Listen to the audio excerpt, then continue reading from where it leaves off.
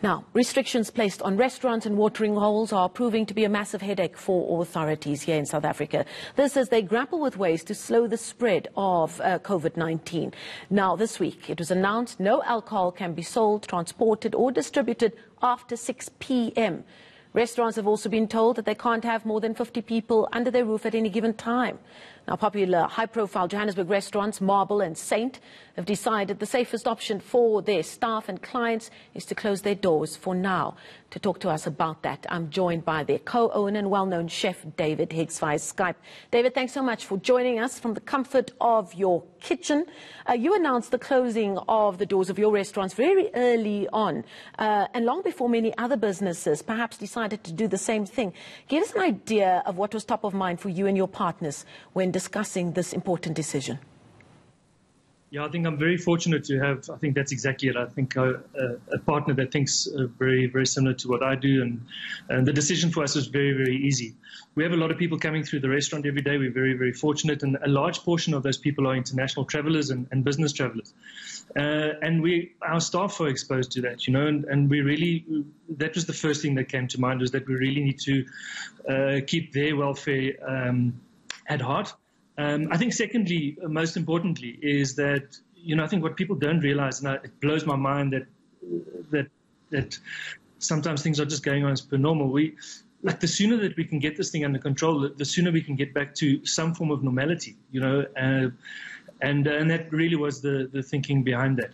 Was it clear to you at that time that there was no way that you could operate while also ensuring the safety of your staff, your clients, and of course your service providers as well? There's no doubt, the amount of people coming in and out of the doors, the amount of staff that we have 300 staff between the two restaurants. There's no way that you can ensure safety. Washing your hands is just not enough, and again, it's about the safety of our guests as well. So yeah, there was very little decisions to be made. It was pretty obvious what we had to do. It must be very scary, just as a normal South African, but of course also a business owner.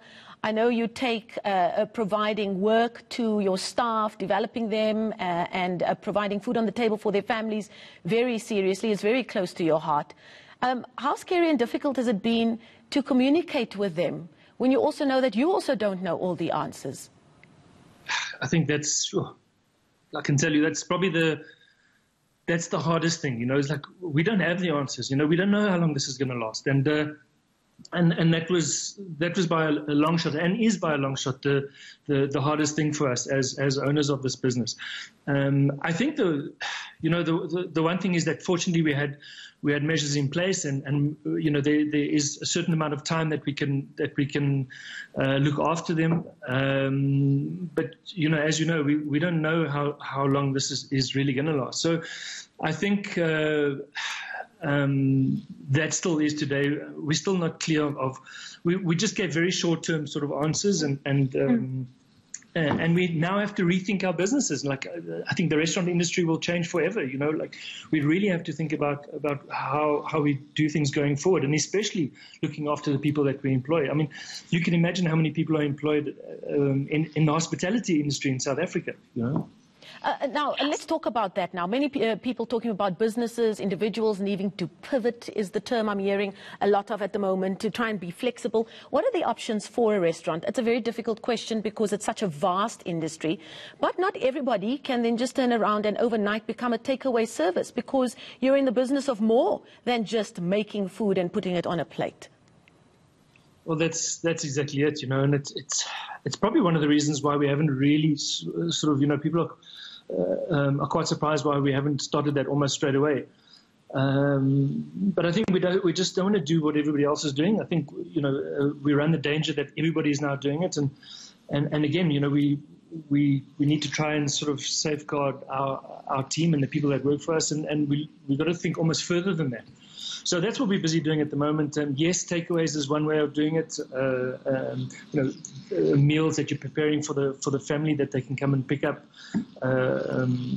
is obviously another way. But It's a very difficult question to answer, and these are things that we're battling with at the moment. Unfortunately, I don't really have the answers. To be honest with you. Nobody does. But I suppose talking about it is the most important thing. Communicating continuously is the most important thing. You said at the beginning your decision to close your restaurants for now was because you wanted to be part of a solution to try and get this thing under control as quickly as possible, so that the damage isn't as vast as we fear.